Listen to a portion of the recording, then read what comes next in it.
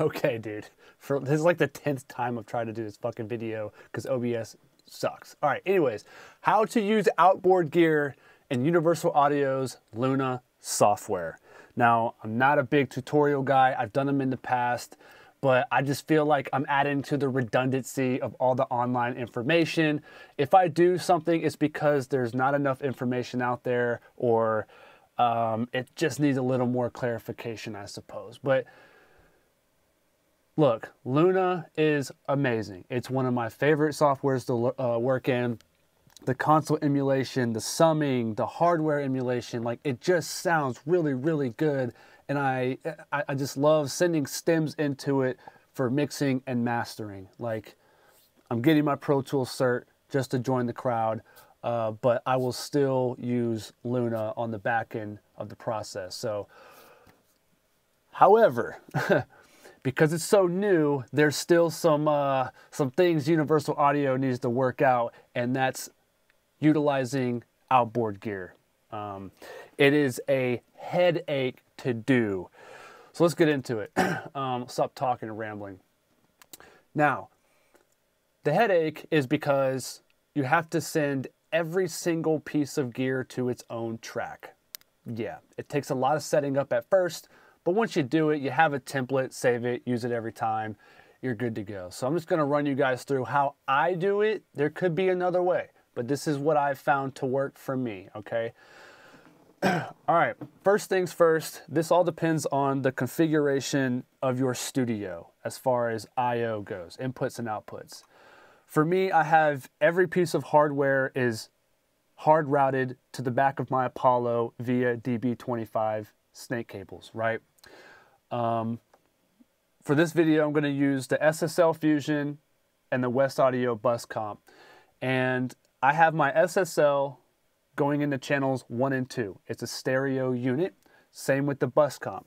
So in console, which you probably can't see on the screen, I'm gonna go to where it says analog 1 and 2, channels 1 and 2, right click, link, so that now it's in stereo. Do the same for channels 3 and 4 for the bus comp. I'm gonna make sure that it's at line level and not mic, right? And from there, I'm gonna mute the tracks, make sure the output is to monitor, good to go, back into Luna. Okay. Now, as you see here in like the pinkish purple colors, this is every piece of outboard gear that I have. I've just created a new track. And I guess for the sake of the video, I'll show you how to do that. It's just track, new track. You want to make sure that it's an audio track, not an instrument or a bus. And depending on what type of unit, these are stereo units, so it's going into stereo. If I were to use the LA2A or the CL1B, so to speak, I leave it in mono. You know, you can name it whatever you want, right? SSL Fusion, and then we don't want to send it to tape or console because we're trying to send a signal just to a hardware unit. We're not trying to do all that extra shit. Then we'd hit OK. Like, I accidentally made this mono. If you do that, you just got to restart. It sucks. I know there's no way to change that. But it doesn't matter. So, at least for this video. On the input, let me delete this to make it a little more clear. I already have this set up. So here's my SSL Fusion. Once it's created, I look at the input. I would go to 1 and 2 because that's how it's set up. All right, here's my West Audio bus comp right next to it. 3 and 4, good to go. Okay, so those are my inputs, so on and so forth for every other piece of hardware gear. I recommend you have it grouped and color-coded the way I do because we're fucking professionals and we organize things like so. Now, on the output, this is where it's kind of more of a nuisance. Now, when I want to send a signal to a piece of outboard gear, I need to go to that track, whether it's a drum bus track, a kick, snare, vocals. For this video, I just created a stereo track of a finished beat that I had and just dropped it in Luna. I'm going to go to the output of that track, and guess what? Send it to 1 and 2. Wow. All right. Now, from 1 and 2, which is our Fusion, if I want to make an analog chain, just the output of the SSL Fusion into the input of the West Audio bus comp being lines 3 and 4. And then from the bus comp, I can send it to the main outputs or another like mix master bus that I might have made, however you want to do it. But for now, I'm just going to send it to the main. Now, I could keep doing this for as many outboard tracks that I want, right? Next, we need to arm every piece or every track. If I don't arm this Fusion, then I'm only playing, well, sorry, that wasn't then you're not gonna hear the track playing, right? So I need to arm every track. Okay, cool, we have signal. I can see it in Luna. I can look at the Fusion and the bus comp and I see the metering moving. We have signal, we're good to go. It's coming back into the software, nice. Next, when we wanna record, we need to select it from the final track that we're sending the signal to before it goes to the main outputs. So that would be, for this example, the West Audio bus comp.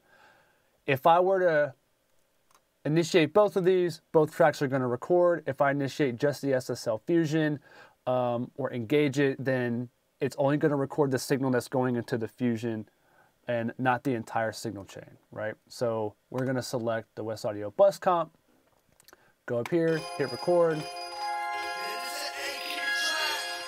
Awesome, we're recording, I can see it, amazing.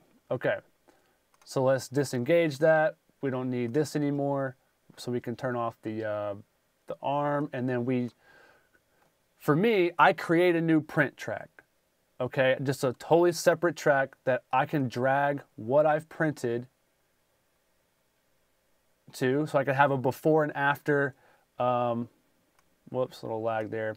And that's just to stay organized because, again, we're professionals, dude. And then from there, you just make sure that that print track is going to, you're outputting it to wherever. And then just a little tip, always, always, always reset your outputs, because I have accidentally sent like a vocal and the bass at the same time when I'm trying to print because I forgot to do this. And then I had to go back and print all over again. I just wasted time. So I just always clean as I go, right? That's pretty much it, man. Like I said, it's not the most efficient, but you can still make it work. I wish there were hardware inserts like Pro Tools has. I don't know why UA hasn't corrected that yet. Please figure it out. That'd be awesome. It'd just be so much faster just to set up the I/O on the front end, and then we can just get in here and work efficiently. This isn't too bad, but it is a lot of extra steps. I mean, I'm really not complaining. It works, but it can get confusing, and I've totally lost track of where my I/Os were before during a session, and just had to go back and redo stuff. But it kind of takes away from the flow. Because of the way that this is set up. But yeah, man, I hope this helps. Like, I know I was looking for a solution for this for a while, and just through trial and error and Googling, like, this is what I found. So there you go, brother. Happy mixing, dude.